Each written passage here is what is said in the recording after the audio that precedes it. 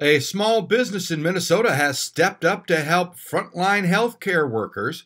Quarters Fuel in International Falls has donated $1,000 worth of gas to employees at the Good Samaritan Society, who provide nursing home care, assisted living, and at-home care. The case of the Good Sam hit home because my wife works there. I've got a daughter that's got a immune issue and a lung issue. She goes to Mayo, so I thought that we better, help that location ourselves because that, like I said, that hits home. It's right there.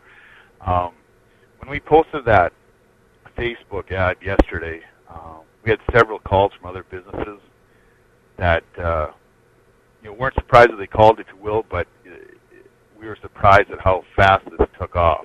We had people from Good Sam that were there like 15 minutes later filling up and just saying thank you. Had their PPE stuff on, masks, gloves, just going to work or getting off work. The next one that's coming up is for the Rainy Lake Medical Center, the clinic, Little Fort Care Center employees, Essentia Clinic, and Manco Trucking really went above and beyond. Lori called, and she wants to do $1,500 for all their employees as soon as this one's done, and this one will probably be run out this afternoon.